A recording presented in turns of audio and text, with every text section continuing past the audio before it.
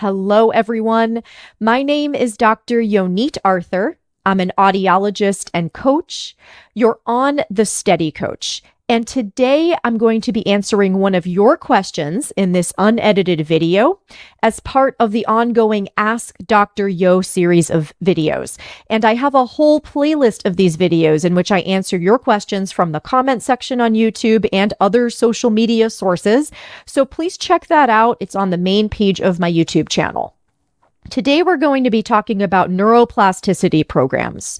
What's the difference between neuroplasticity programs that you might commonly see marketed on social media and my approach that I talk about on my channel? And do you need one of these programs in order to recover from medically unexplained chronic dizziness or other symptoms?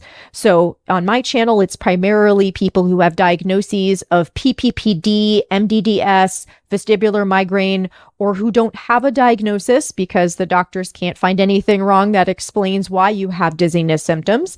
But this also applies to those of you who have medically unexplained chronic tinnitus, hyperacusis, pain, fatigue, etc.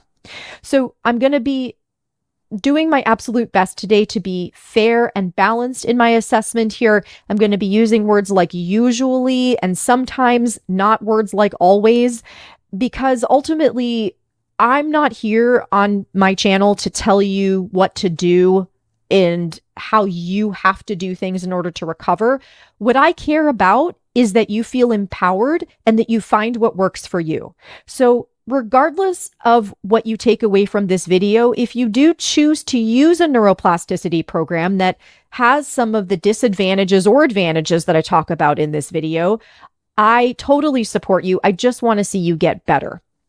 Now, all that being said, I'm going to start with explaining the kind of bigger picture of what my approach has in common with, again, programs often marketed as neuroplasticity or brain retraining programs. And then we're going to go into some of the glaring differences and disadvantages that I see in many of these programs.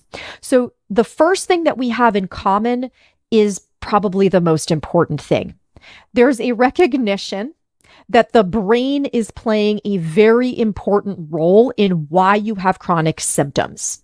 Obviously, this is the absolute basis of everything that I do, and it's also the basis of all the work that you would do in a neuroplasticity or brain retraining program, that the symptoms are reversible. They have to do with how the brain and nervous system are responding to various things, and that this is a programming error that can be undone through brain retraining or other neuroplasticity approaches. So that's one thing. The second thing, also quite related, there's an emphasis on the fact that the mind directly affects the brain. So there's a recognition that what's going on in your mind has the power to affect your brain and nervous system at a biological chemical level and produce the kinds of changes that are going to lead to relief from symptoms. So in all of these programs, and of course here on my channel, we talk a lot about mind-based approaches. So dealing with thoughts in particular, that's what we all have in common. And then here on my channel and in some other programs, you'll see an emphasis on feelings and sensations as well. In general, this kind of ties into number 3, which is that in neuroplasticity or brain retraining programs, and here on my channel with my approach, there's some recognition, at least, that we have a single mind-body symptom, that the mind and body work together, and that in order to help someone optimally and effectively resolve physical symptoms that may be appearing in the body, we have to work with the entire system, not just with the body, not just through biomedical means, and that we can affect biological changes by addressing psychosocial factors, and that those psychosocial factors, so your thoughts, your feelings, your social context, what you've been through in your life, your stress, all those things have a direct impact on your biology, and therefore we have to look at the whole picture. And then finally, most of these programs, including the approach that I have on my channel, we're all going to teach you some bottom-up approaches to help you deal with the fear, the anxiety, and the symptoms. Bottom-up meaning body-based methods like body scans, breathing, relaxation techniques, etc. Again, these to help you deal with the very real effects that your symptoms are having on you right now. And those are the main similarities. Now we're going to go into some of the things that might be different. And again, I'm speaking in generalizations here. This may not apply to all programs that you're seeing out there, but these are the glaring things that I see in common between many of these programs. The first one is, for marketing purposes, often these programs will try to sell themselves as having some kind of secret or exclusive information that you can't get anywhere else. There's this emphasis on selling you something that you can't get for free anywhere else. And from my perspective, that is just predatory marketing. The reason I make everything available for free here on my channel is because these are the tools that I know of that work. And of course, I don't know of every tool that's out there, but I work with a very wide range of people. I collaborate with a very, very wide range of other practitioners who are working with unexplained symptoms like the ones that I work with. And chances are that no program out there is going to have some kind of really special exclusive tool that you can't get information on for free somewhere else on the internet.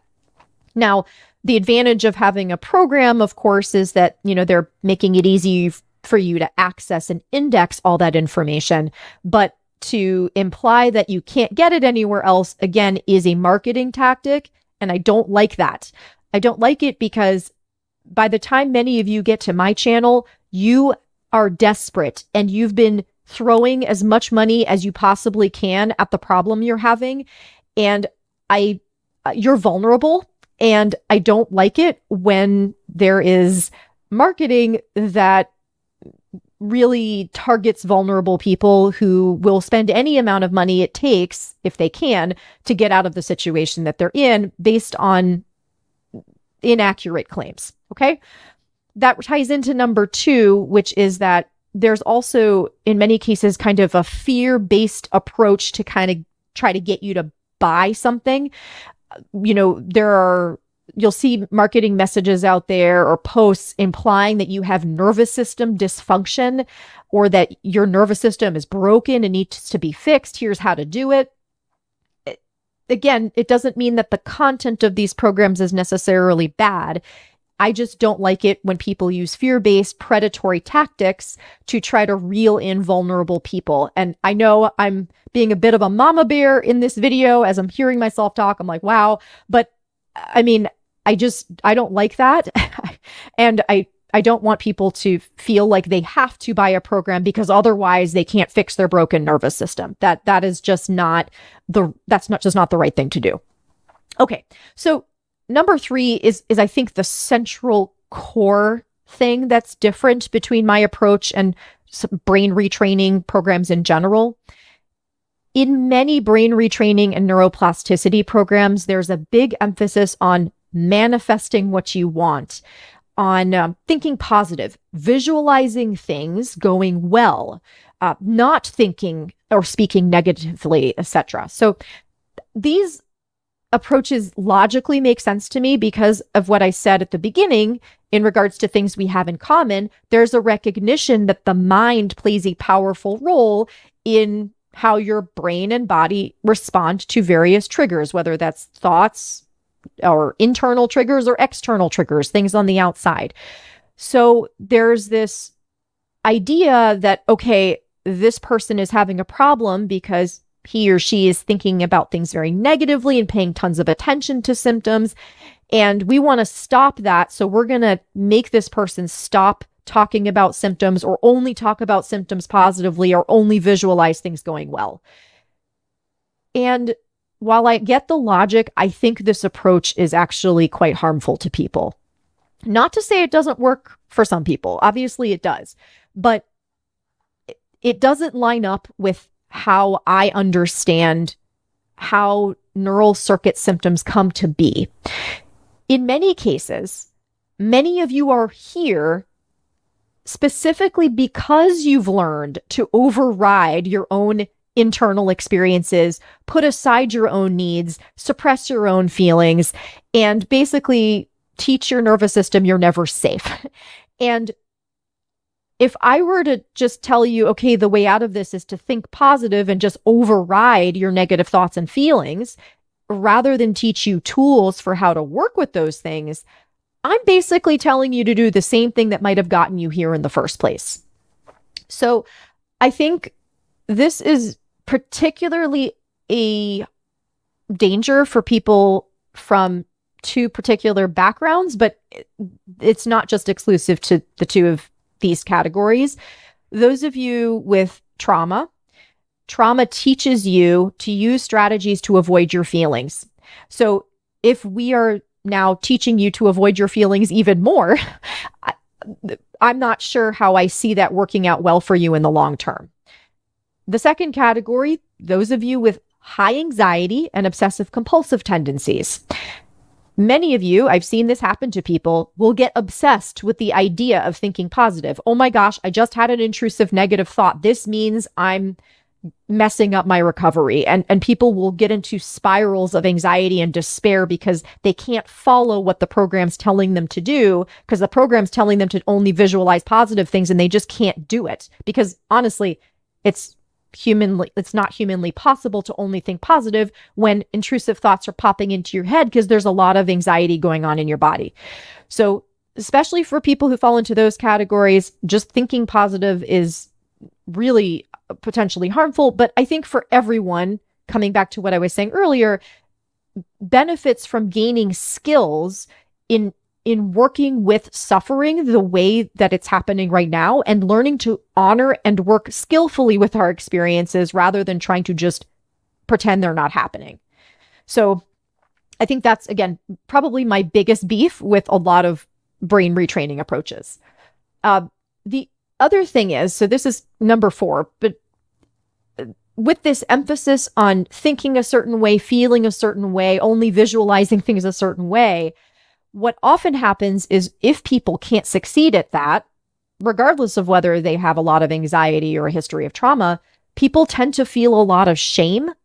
And shame is like throwing gasoline on a fire when your nervous system is already responding to things as dangerous. I've often said the only source of danger that you are constantly around is your own mind. And there is really no greater sense of danger than you feeling like there's something deeply, horribly wrong with you that makes you incapable of doing the things that you need to do to get better. So when programs are trying to force you to do things in a very rigid or specific way, there's a higher likelihood that you're going to feel like you're the problem, that you're doing it wrong if it doesn't work for you. And there are reasons that these programs don't work for everyone, not just the things that I already outlined, but in number 5, many of these programs are specifically emphasizing how you respond to symptoms. This is a very important component of the recovery process. It's a lot of what I talk about on my channel and in my free course, but it is not all there is to it. Many of these neuroplasticity or brain retraining programs are ignoring the root cause for some people being trauma and life stress. And that means we're not only putting people in a position where all these positive visualizations and meditations aren't helping them, we're not even touching the things that are actually the problem, that are actually the things that are causing the nervous system to respond with danger mode to everything to begin with. Furthermore, and this is maybe more of a philosophical thing, so again, take it or leave it, but the way I see it, part of the process of recovering from chronic dizziness symptoms and really being healed, like really feeling like you've moved on with life and aren't sitting around scared that something's going to come back or looking back on this experience as like the worst thing that ever happened to you, is making some kind of meaning out of it, achieving some kind of growth, some kind of post-traumatic growth from this experience. I'm not saying you have to do this, but I think that when you can grow from the experience of having medically unexplained symptoms, whatever yours are, it helps you work through the grief of the lost time and all the suffering that you've gone through. And it also helps you look at the experience as something that was valuable to you and helped you move forward in life in some way. And that takes away so much of the fear and the resentment and the other feelings you might have about having had these symptoms. You're going to hear this thread a lot in the recovery stories. Again, I never require that someone grow from this experience. I just think that it's a huge missed opportunity if we're only changing how we're responding to symptoms. You're not really getting the chance necessarily to grow as a person. So that fifth point, take it or leave it. You may not want to grow as a person. You may just want to get out of this. And in that case, for some people, it will work to change how you respond to symptoms. And in that case, brain retraining or neuroplasticity programs may be helpful for you. But for many of you, that's not the only thing. Your response to symptoms is not the only thing driving symptoms. And you lose an opportunity here that I think is very important for people, both for recovery purposes and for you living a very, very happy life after this, a content life, a joyful, meaningful life. That's what I want for all of you.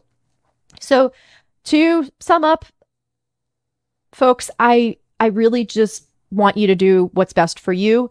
I really hope that me outlining these things gives you some perspective on what may or may not be helpful for you in your recovery process.